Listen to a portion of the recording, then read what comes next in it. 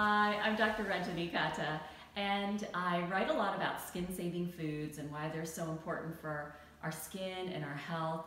And one of the things I wanted to do was just talk about the Instant Pot and dried beans. So the Instant Pot is a kitchen appliance, and I do not like learning new kitchen appliances, but I have to say, this one, once you learn a few basic features, was really easy to use. And one of the reasons I wanted to focus on cooking dried beans is because beans are fantastic for your health.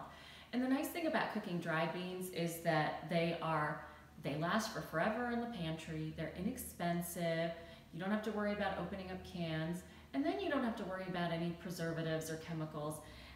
These are pretty natural. So you start with your dried beans, and when you're cooking in the Instant Pot, one of the reasons people like the Instant Pot is because it's called a multi-cooker.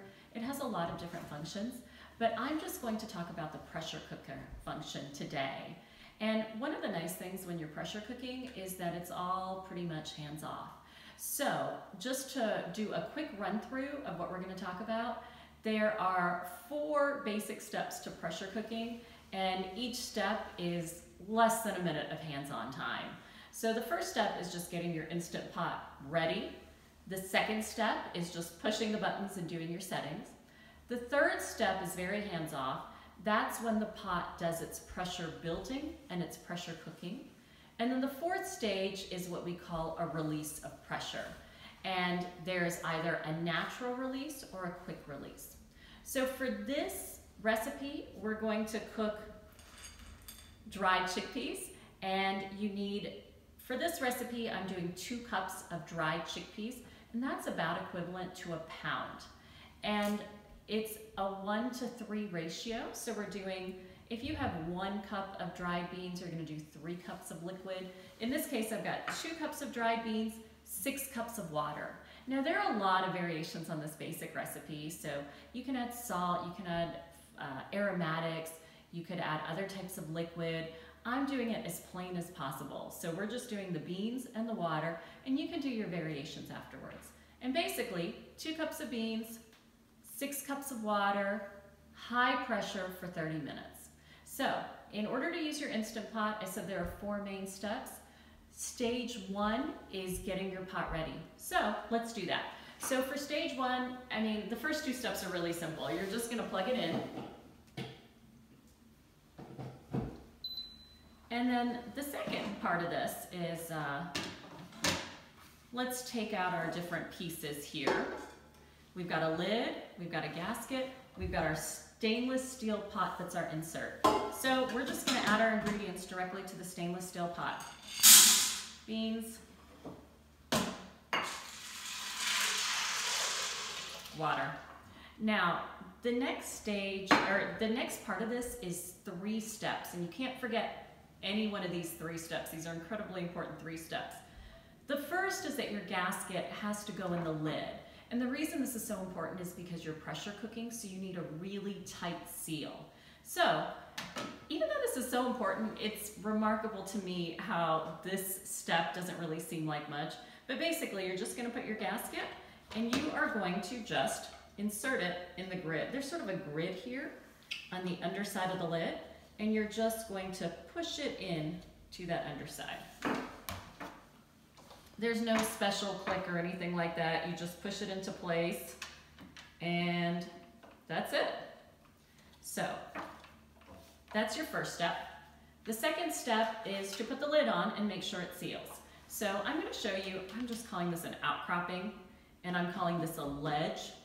And all you're gonna do is you're going to insert that little outcropping into that ledge, and then you're going to rotate it in place. And you're going to hear that, that noise that tells you you're in place. And then, let me get a close-up for the next step. This next item is really important, but it's also really simple. You can see right now the lever is pointed to venting. All you have to do is just point it to sealing. Now, I thought that this was such an important step that there would be a click or something, but it just sort of toggles really easily between venting and sealing. So just make sure you're on sealing. So now we're in step 2, which is doing your settings, and that just really means pushing your buttons. So what we're going to do is do a manual setting, and then you're going to make sure that you're on high pressure, and then you're going to adjust your time based on these buttons right here. And then you're just going to give it a minute. So right now we've got manual, high pressure, 35 minutes. And if you just give it a minute, it'll start to say on. Now what this means is that it's heating and it's building up pressure inside.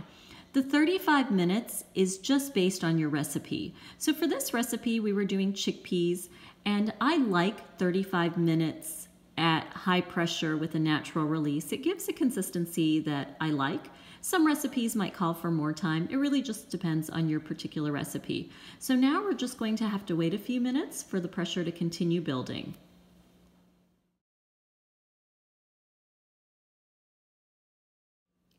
And now we're in step 3, which is pressure building and pressure cooking. So right now it says on, which indicates that it's heating and the pressure is building inside. When the pressure gets to the right amount, it will switch to a countdown timer. So you'll see 35 counting all the way down to 0, and that will be your pressure cooking. So this step is pressure building, followed by pressure cooking, and it's completely hands-off. This is where your Instant Pot is doing all the work.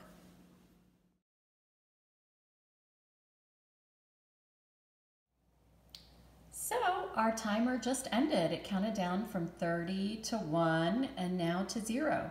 And because we're doing a natural release, we don't actually have to do anything at this point. We're just going to let it sit by itself.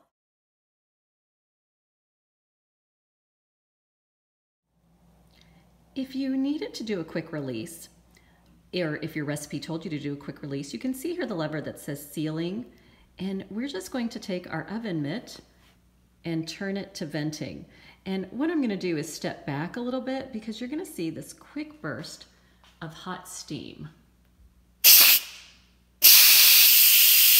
And that is what we call a quick release. You can see all of that steam releasing.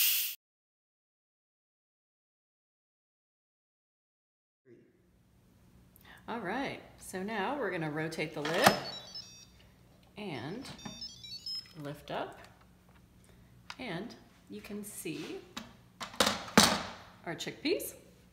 Let me just pull one out here. And voila.